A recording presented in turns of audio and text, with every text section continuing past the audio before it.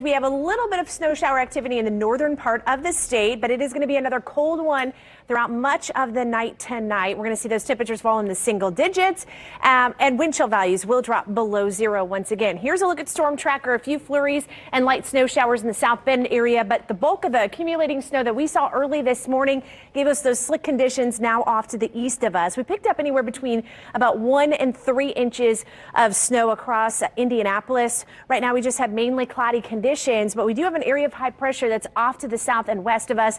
That is going to move in and possibly give us a little bit of sunshine for your day tomorrow. Tonight, though, it is going to be a cold one, an isolated snow shower in South Bend.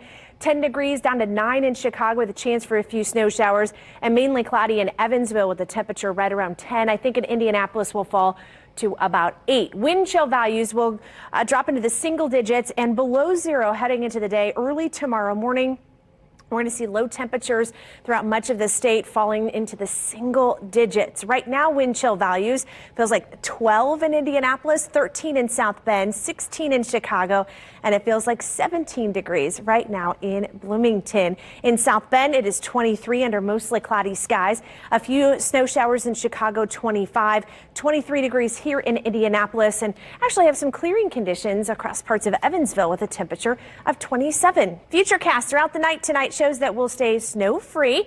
We'll look for mostly cloudy skies to start off the day tomorrow, and a few peaks of sun will be possible throughout your Friday. So we'll start out at 11 degrees at 8 a.m., 19 by lunchtime, and close to 20 for the afternoon with wind chill values into the single digits. About 20 in Indianapolis, 21 in South Bend, and about 23 in Bloomington. Normal high for this time of year, again, should be in the 40s, and we have been about 13 days since we have reached 32 degrees or higher, and it looks like we're going to continue to add on to this as another cold air mass moves in for the rest of the weekend.